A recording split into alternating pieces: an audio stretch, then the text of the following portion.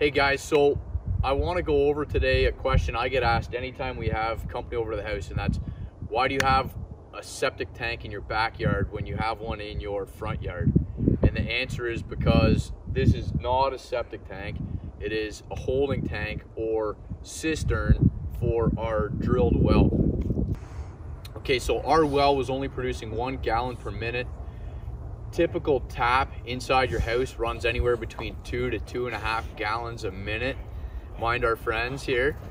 So what that means is that this well is not even going to keep up with a standard household tap, and so we're left to rely on our reservoir.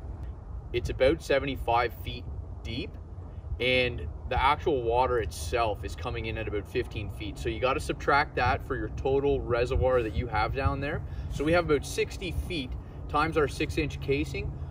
The total holdings of this well is less than 100 gallons.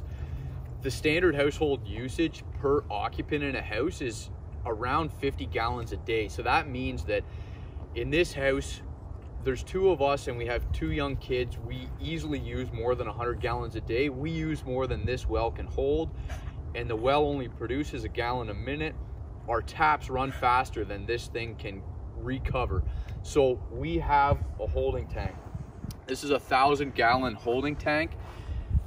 Truthfully, we should have gotten a bigger tank. They get quite expensive once you go over the 1,000-gallon mark, and a 2,000-gallon tank costs more than double of a 1,000-gallon holding tank. But the problem is you do get charged per shipment of water. It's not unusual for anyone with a holding tank or a cistern, if you're looking at buying a house with a cistern, that in a dry season your well might not keep up with your household usage and you'll have to get water delivered to your holding tank.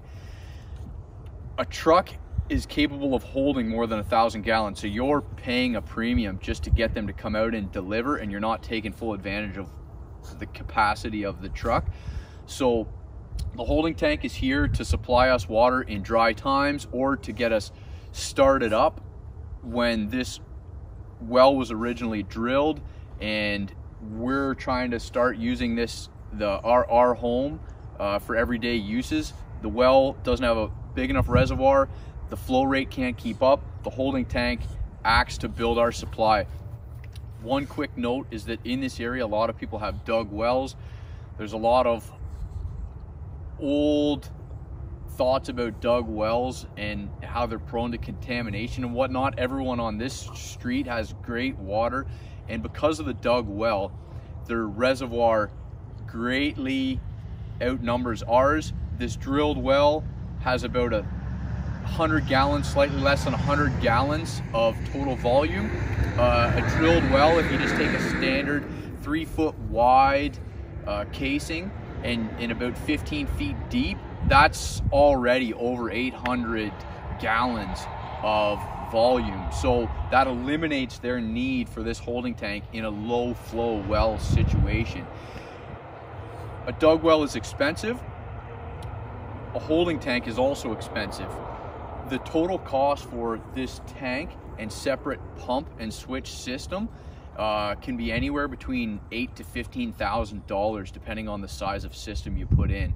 So when you move to a holding tank, you have a well pump that pumps into your tank and a separate pump that pumps from your holding tank into your house. So you're adding more complexity to your system, more cost, more things that can go wrong. So I'm gonna pop the cap off one of these hatches to show you the inside of this holding tank.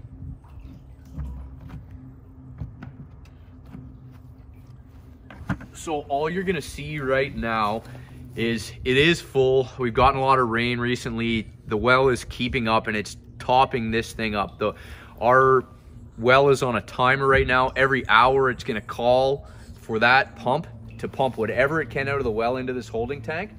And there's a float system in here that tells this, the well's pump, when this is full. So it's gonna let it know, hey, I don't need any more water. And once it's past a certain point, it goes back onto that timer and it's gonna be calling. And right now it's full, so that's it. It's a simple concrete holding tank. It looks like a septic tank.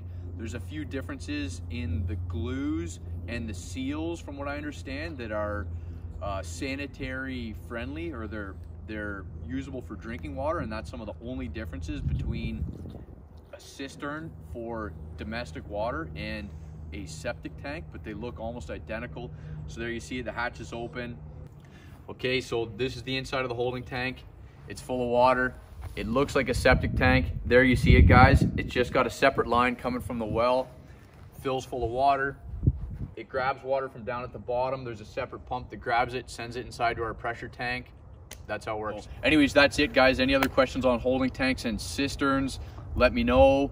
There's tons of different sizes you can order if you're in a situation you need one, or if you're looking at buying a property that has a cistern on it, be aware that probably means that their well doesn't produce as well as they wished, and they have need for additional capacity of holding water in case they have to get it delivered.